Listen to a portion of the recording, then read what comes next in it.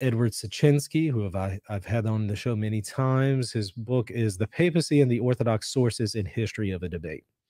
And he very clearly notes that this does not have anything to do with papal supremacy and universal jurisdiction, neither in favor of it nor against it.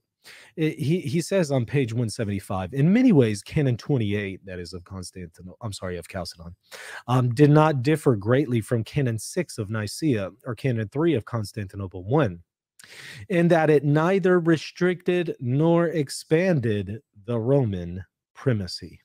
Why is it that Eastern Orthodox scholars who are highly educated in the field recognize this, but figures like Dyer do not?